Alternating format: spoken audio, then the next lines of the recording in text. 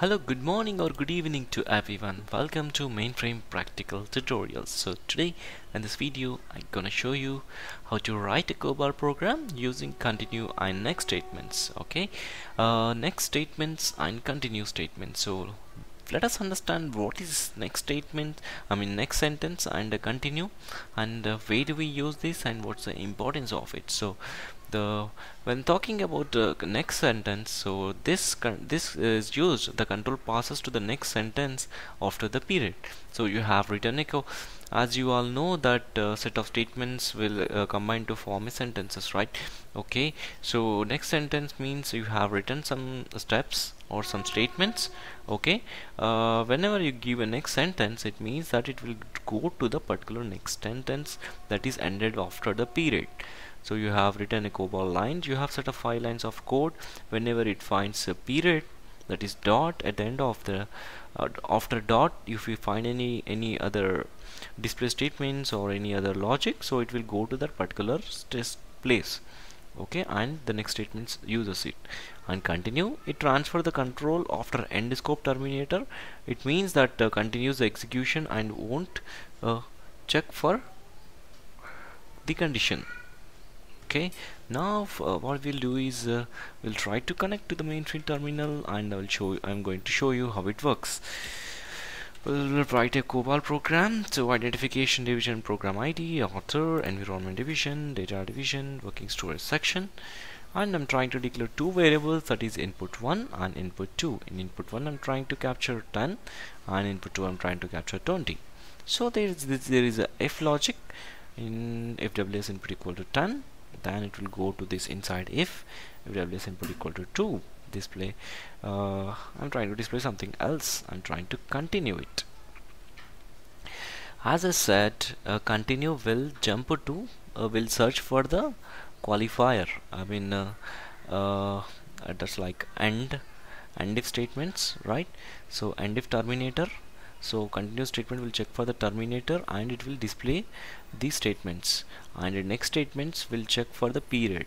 Okay, then it will execute this. So I will try to show you I will try to use both the functions, both these things, both the keywords, both the statements, sorry. Okay, so now first I'm trying to check this continue, and let's see how this work. Okay, I hope you're clear with this program, right? So here I'm just trying to recap it. So I'm declared two variables, input 1 and input 2. I'm trying to code this condition, I'm trying to check this continue statement and the next sentence. So first we will check the continue and well come back, and we will write a next sentence over here and we'll check it. Okay, so with this, now what the output you have to get it is continue worked or something else. Okay, so now we will go to here and we'll try to continue, compile it,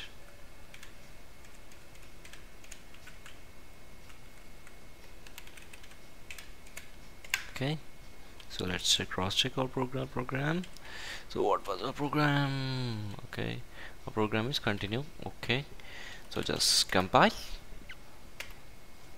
Okay, compile it, that's good. Then go to run it, run. Okay, now run, just run. Good, that's good. Then go to and show the results. I'm going to show you the results. Yes, continue worked, and also next statement also get printed.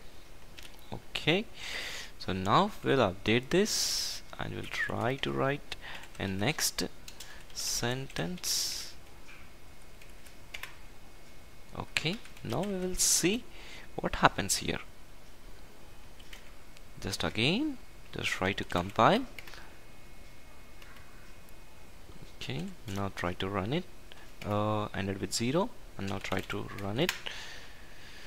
Okay, it also ended with 0. Now just go to spool, and oh, it didn't work. something made stuck. Okay. Oh my goodness, what is happening? Oh, what is happening? Okay. Oh, something is wrong. Okay. Start. No more screens. What happened? Start. Okay, now I came back here.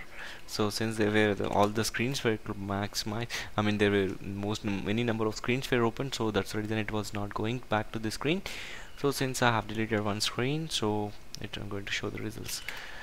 So here you can see only the next sentence it is showing, so that means it has skipped the statement. So as I said, next statement will look for the dot period, then it will execute the next statements whatever it has.